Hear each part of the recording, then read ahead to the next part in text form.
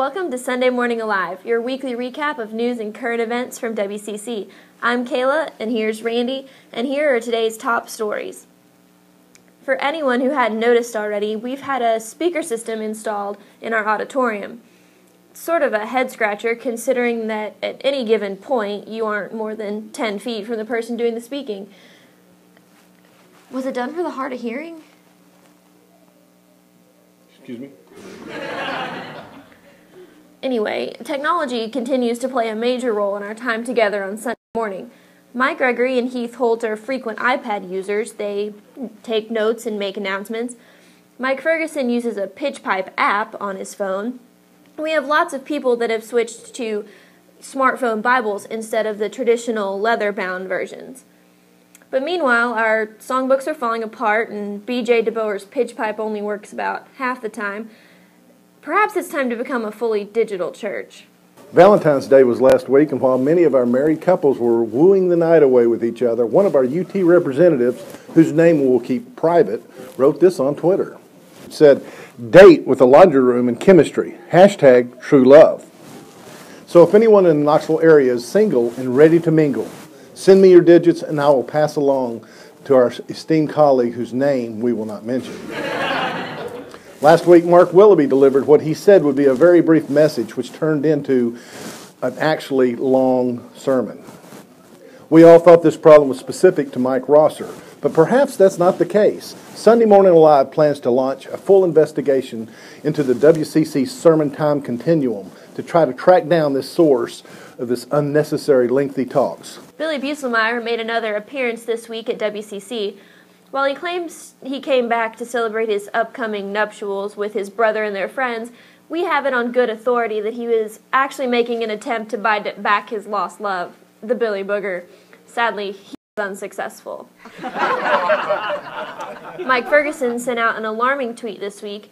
In this tweet, he said that he doesn't understand people who wear sweatpants in public. We would like to announce here at Sunday Morning Alive that the views held by Mr. Ferguson, as well as the contents of any and all of his tweets, do not represent the beliefs held by this experienced and extremely professional news team.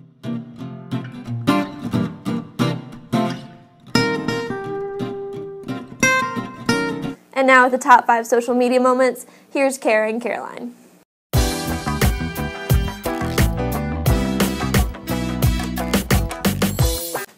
I'm Kara. And I'm Caroline. And this is this week's top 5 social media moments. Brian Harris tweeted, "One important thing to bring on a multi-day road trip. Underwear.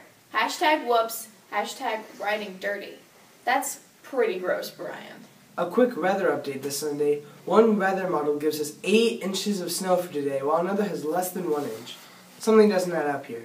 We haven't had 8 inches of snow here in the last 8 years combined.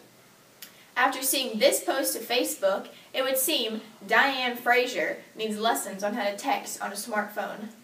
Brent Rindro tweeted, "I need some layup drills." Poor Brent. A layup is the easiest thing to do in basketball. He should probably just stick to nursing. And finally, our own Kayla Frazier graduated yet again last Wednesday. Maybe she'll actually get a big girl job since she's been working at Sonic for 6 years. David Windrow was missing last week. Word on the street that he was at the National Fire Academy.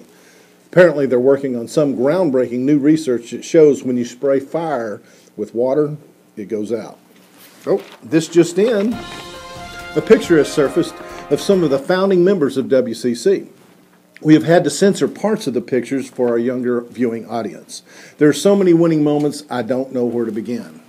We have Rory of the music group Joe and Rory without overalls, a young, very bearded Mike Gregory, and Mike Rosser with color in his hair.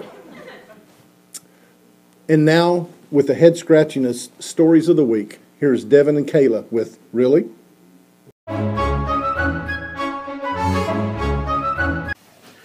A shocking tweet appeared on the Twitter feed this week, and we all learned that our own Brian Harris forgot to pack underwear for his weekend getaway. Really?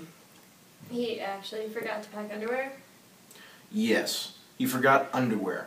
I hope it wasn't a romantic getaway. Hard to be romantic when you're rocking dirty trousers. Ugh. Ugh. But really, of all things to forget, your underwear? I mean, I've heard of forgetting a toothbrush. But underwear? Really? Really? You didn't think to double check before that final zip up and make sure you had all the necessities? Come on, man. But really, how much do you want to bet he remembered his iPhone and all things related to it? When we asked Brian to comment on this unfortunate situation, he stated, "I remember to lay them out on my bed, I just didn't remember to pack them." Really? Well, guess what, Brian? Thinking about packing them isn't the same as actually packing them. Yeah, really. He closed out his tweet with hashtag riding dirty and hashtag TMI. Yeah, Brian, we're here to tell you that that really is way too much info. And that's all from the news desk this week. Signing off, we'll see you at the next appointed time.